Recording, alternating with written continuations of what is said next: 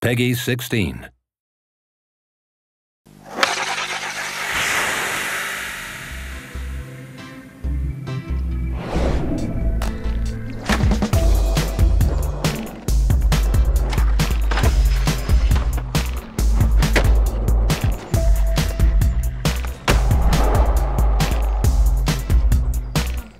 So, one of the things that we wanted to do with Skate 3 is, teach skateboarding a little bit better than we have in the past. So we started cruising around the interweb, and lo and behold, we did. We found the dude, the one, the only, Coach Frank. Hey, you having problems on your skateboard? Having trouble with the ladies? Oh my God, would you leave me alone? Or men? Loser! Hey! You can call me Coach Frank, the best skateboard coach money can buy. Not only am I a skateboard coach, I'm also a love consultant. Hi.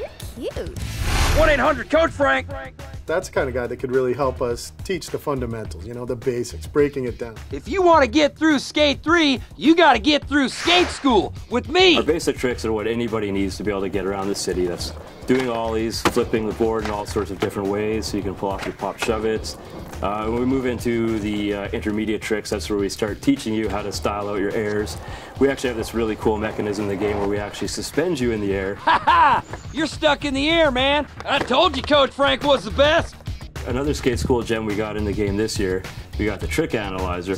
You can look at that analysis and figure out, do I need to course correct a bit? Do I need to flick it a little stronger? Do I need to rotate it more? Okay, now do a flip trick and land into a manual. So Coach Frank came up with the manual meter, which is a little on-screen display. It will actually show you where the sweet spot to balance your manuals in.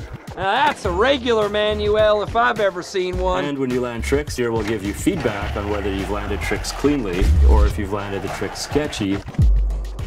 So yeah, after you're done skate school, you're out in the world and you're trying to figure out, what was that one trick I wanted to do? Well, boom, that's what we got the trick guide for. You look at it, you pop out, and you practice in the world until you got it dialed. And remember, the trick guide is your friend. For this year, we've introduced 3 difficulty levels. Easy mode, we've got the normal classic skate gameplay mode, and we've got the hardcore game mode, which is for the people who want a bigger challenge. Physics is dialed up, it's realistic, you won't land all of your tricks. Ledges are a lot harder to hit, gaps are a lot harder to make. Hey, save the showing off for your girlfriend. So for Skate 3, we've added in multiple ways to complete challenges. There's the way to own the challenge, which is your basic completion, as opposed to killing a challenge, which is where you really show off your mastery. The biggest challenge that I will throw out now to the community is, can you kill every challenge on hardcore mode? Now that Coach Frank has given you the fundamentals of skateboarding, you can get out there on the street and show them what you got. Coach Frank style.